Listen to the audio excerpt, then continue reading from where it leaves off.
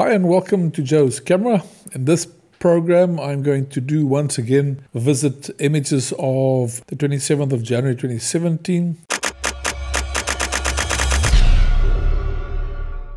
I'm going to re-look at the images like I've said in the other programs. Once you come back from the field, you look at the images and you select the ones that you want to edit, that strikes you. And I found that a couple of years later, if you do revisit the images again, that with new plugins that's on board and so on, it makes life much easier. You discover images that were average or normal images, or there's defects in the form of too grainy or a little bit out of focus, and there are plugins that can really make some of that images stand out and even better than the initial straightforward color images that you've initially thought that you should edit. So I'm going to go just through the images of 2017, the trip that we've had over there. I think it'll be about 3 programs. Quickly scan over the images and then select the ones that, and maybe chat a bit about some of the images, and skip the images that I know it's a bit deceptive, because that's the ones that you normally skip, that you discover later on if you go through them slowly one for one, that you discover images. But I'm going to go through where there's an image that's been seriously edited by the editor. We'll keep that separate. I'll quickly touch on a plugin to show you that the average image could be done or could be worked. And so let's visit. It's always good to go back a couple of years, look at the photos, because then it's revisiting or reliving that photos that you got.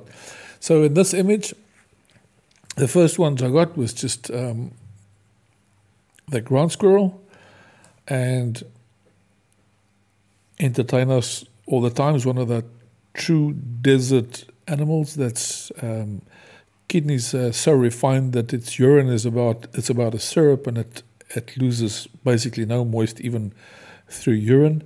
And then it's got that magnificent tail that hides it from the sun, and therefore save a lot of the moist that would otherwise have been lost through the skin, through perspiration. And here you can look at the very nice backlit. You can look at the detail of the tail itself, how thin it is and how much hair, and look how the hair splits at the points to maximize the shade on the body. It's not just a single hair. The hair actually split at the top like a porcupine. So look at the big eyes, good eyesight, aggressive little boykies, and always makes for an interesting picture. This one's I'm not going to take because the tail on that one has been cut, and over here the legs have been cut. This one over here is most probably a nice portrait, although the tail's also been cut, but nice out of focus at the back. Young pale chanting goshawk. Also very nice color. It's just the green top of the color, and then the beige earthy colors of the nest that it's sitting in, and then the portrait. Of course, it should be cut over here, a bit of dead space on the right-hand side so that there's more space towards where the face is looking. But a very clean portrait and very, very sharp. You can look at the eye. So the 2 images are that, and then there's 2 lionesses. And here's a series of male lion that we got. A very old one, as you can see. Look at the teeth, it's gone.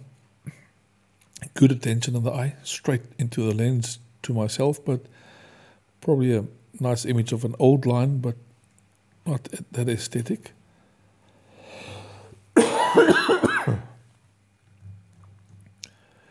Quickly go through them. Nothing exceptional there. There's the female that's playing, and there. This one is standing in the flowers, which is quite unique. Very soft light. Let's open it up in Photoshop. That's the one that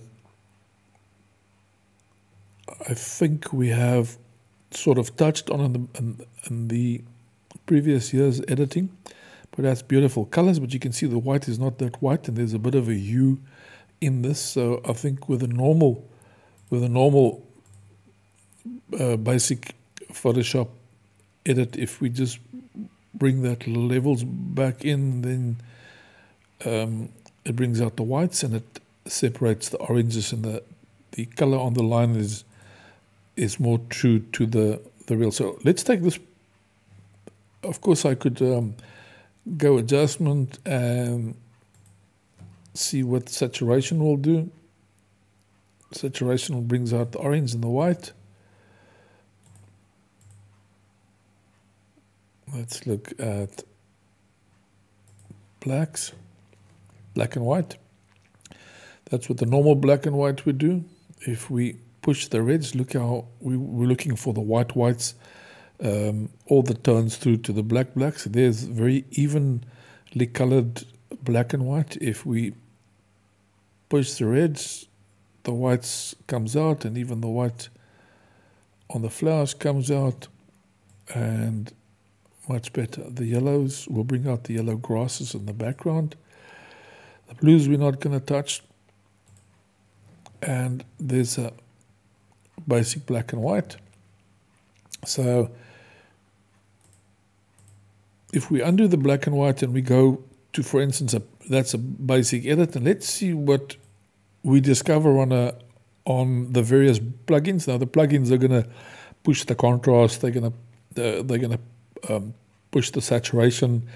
There's going to be vignetting. There's going to be graduate filters already on.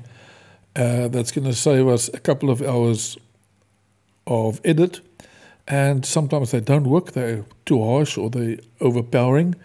But a lot of the times it is one of the surprise packages to open the plugins and just click along and see. That one has unfortunately got a graduate still on with the previous use. Let's take, for instance, the contrast color range that they got. And look how beautiful the white comes out. It's a very subtle red contrast push, and the line looks much better. That's a yellow green, that's a blue tint, and that's a magenta. So the red one is a very beautiful edit, not that overpowering.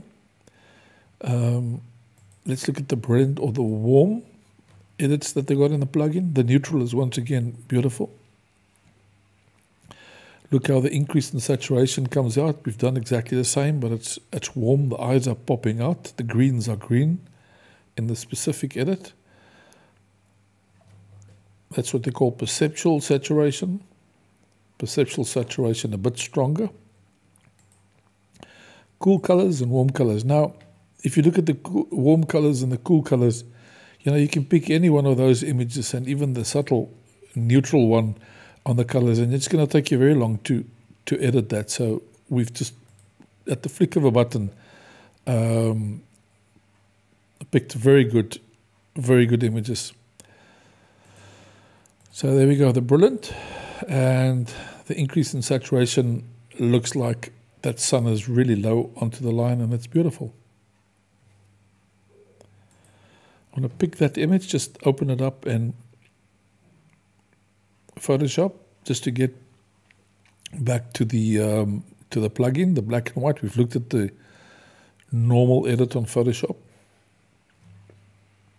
That was the initial image. That was with the warmth. And what we do now is we're going to go black and white and more creative black and white and look at some fine art production of this image. Once again, this is in the wet season, so the flowers are out.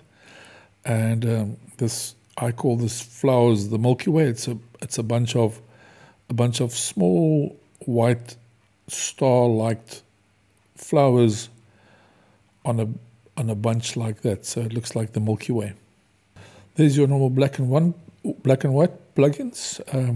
That's the neutral one in the plugin. This is an underexposed, one-stop underexposed black and white image. Extra plus one stop, a high contrast image. And if we go through the left-hand side, we can see which ones are at the glance not going to work. That one's overpowering. That one's overpowering white. The low key start getting business here. That's specific low key 2, which is a dark rendition. This is where the graduate comes in. The graduate helps a lot in that it once again it focuses the eye on the flowers and the line. As soon as you put the graduate in, it removes some of that background that one subconsciously focuses on. The full dynamic range is beautiful. In this instance, as you can see, the line actually pops from the background and the other images, it's part of the background. So the full dynamic range, it pops out with the flowers. Full spectrum, also a good one. I could very easily select that, but I want to go for this specific one, for artistic one, which is my favorite over here, with a V-netting in, and it absolutely concentrates on the line. So let's go back to the photo strip. Same line, the sun's coming up. I'm going to skip over them. There's nothing specific here. The two lionesses young cubs are playing. Look at that, looking straight into each other's eyes, but the one's eyes hidden. Otherwise, I would have used it. Hyena, rare sight. Jackals, let's go over them. Beautiful little meerkat. Once again, nothing exceptional. It is record shots. Looking for a nice pose or something different. So I'm going to skip them. Nice sighting over here. And we got this young male lion at the pride of his life. Look at that eyes. I would like to know what lion this is, but today there's two brothers that's got about the same age and the same eyes and the same aggression. If you look at those eyes, they're looking at a car or a vehicle. And this one is beautiful. It's looking straight at us, especially this one. So this one is one that one would also edit, simply because of the portrait. Look at the nice young mane and the eyes straight onto us. Here's very close up. It's right next to the road. Very funny image. Smelling the grass, licking the grass. Looking at marking of territories, you can definitely pick up something in this grass. But a beautiful look at that eyes. It's zooming right onto an object. This one similar. This is another image we can do in a black and white, or even the color. So let's see if we pick that image and we do a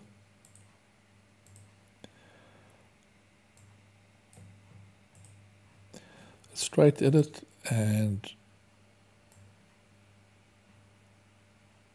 crop it, and let's take a color plugin once in instead of editing it. Very soft atmosphere that the line's got. Look at that other line is smelling flowers, removing that harsh image of the desert line. There's the color once again. Let's take the contrast range. The red one, beautiful portrait, as is. What I like is that the eyes of the lion always is accentuated. In this plugin, you can see that the top one, the eyes are more concentrated on, so that piercing line of eyes of the lion stands out. The next one, it's even worse, the blue and the magenta even worse. So in the color contrast, the red one is the one that sticks out. There's another beautiful one. One could edit that. Look at that face of the one at the back there smelling the grasses. So it tells you a story. Very nice portrait if you zoom in. Let's select this one. It's very close in, just the eyes and the mouth. I want to do a black and white on this one. Neutral black and white, underexposed, overexposed, high contrast. Quickly at a glance on the left-hand side, the high structure looks fine, but overexposed. Sometimes this low-key works because of all the whites and that dark area on the face. This one works. You'll see every image one of the plugins works with individual images more than with the others. That one's quite sharp. Look what this dynamic smooth is doing. It's smoothing out everything else and keeping that also a different image altogether. So one would pick one image the one day and the other day you would pick another image. So artistic they are. Once again, I like the artistic rendition. There's another one, a noir, that just accentuates the nucleus of the subject, the eyes in this instance. Pinhole, which is very artistic.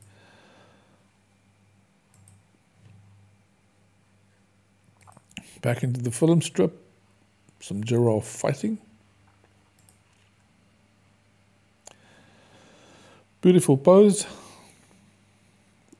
Good portrait if one wants, and there's a bit of necking taking place. This is a sunset we got at Tuarafun. I think I've discussed it on another program where we had probably the most fantastic. This is unedited, exactly the hue and the colors that the sun made the clouds. Absolutely mind-boggling if I could get this clouds behind a serious aesthetic object. It's Tuarafun on the other side. Look at this. And the Botswana camp on the other side. An image like this is something that one can easily overlook. And that is very simple, I get, that can work very good with a plugin. I can see that at a distance. So already if you remove that distractions on the outside and we go and make it black and white because it's very two-tonish, and make it black and white, it is a fine art image that stands out from even all the others with the good sunsets that I've seen earlier on. So there you can already see the black and white is a beautiful image. Now look at what that does. Underexposed. The underexposed plugin makes it absolutely beautiful black and white. Let's look at the high structure. Of course, we will clean up the dirty spots. High structure, and look at what that does. A graduate filter on it. It's not really necessary because of that. There's a full dynamic range. Look at that contrast. It lights up the foreground. Some would say maybe too much. And this is the fine art plugin, and you can see why it's fine art plugin, because it works 100%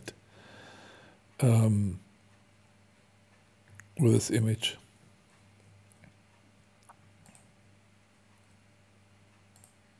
Full contrast range. Might like to look too much. Dark sepia, soft sepia, and my favorite. That's fine art. Okay, carrying on from that image, that's one of the ones I've just discovered, so I actually like that a lot. At first, it had too much distraction on the sides. This one is actually open. That was just that clouds on the left-hand side that I cut over there because it doesn't complete the image. I cut that over there, and I also got rid of that distracting image, and also on the right-hand side, that pin that to me is the focus. Right, so carry on. These are mostly panos that were done. And there's a rainstorm, a thunderstorm that I got on the opposite side. These ones have been edited by Hardis, and he will slot them in so I don't have to edit them, but these are all beautiful rain clouds that the fact that you got foreground, if you bring that out, together with this closer clouds over here, not too far from us, and then the further cloud creates a bit of a three-dimensional thing always in clouds. We've got close clouds and further clouds, and then the cumulonimbus quite far away. Quite a few of them. I've done that so that you can burn this out in the foreground and get some green. I've done some where I've exposed like that, where you expose just the foreground, and we can do a composite like these ones over here to be able to composite with the ones on top over there. So you take the top layer of that and you take the bottom layer of that, and you've got a perfect image, seeing that it's the same edge, it's got the same horizon. So, beautiful sight, this rain that's playing on the distance. You can see that too. I've done that to images. So you take the bottom of that and stick it to that top. So that's it for this one. Hope you enjoyed it, and see you at the next one.